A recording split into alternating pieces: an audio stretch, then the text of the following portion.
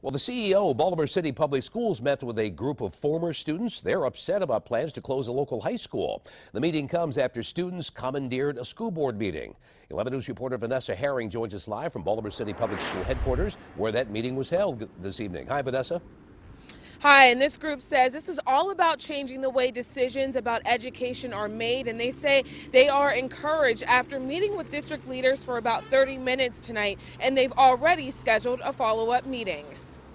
Hands up, don't shoot, don't shoot. Heritage High School graduates staged a die-in moments after the Baltimore City School Board unanimously voted to close the school. They demanded a meeting, and they got it. We're saying that it's no more business as usual. The school board cites low performance and declining enrollment among reasons why they voted to close the school.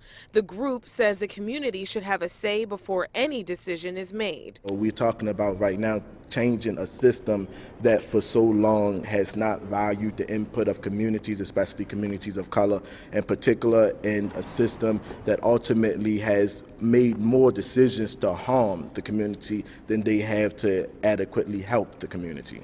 The meeting was held behind closed doors. City School District CEO Dr. Gregory Thornton and two other district leaders met with the group.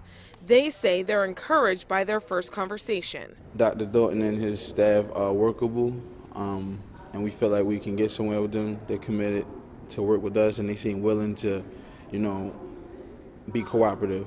The group is planning to meet with district leaders again to continue the conversation about Heritage High School. And that follow-up meeting is already set for December 29th, and the group says they are hoping to include members of the community during that next meeting. They also say they're working to figure out if there's a way for current students to get Heritage High School diplomas if the school does eventually close. After tonight's meeting, district officials did not comment. Reporting live, Vanessa Herring, WBAL-TV 11 News.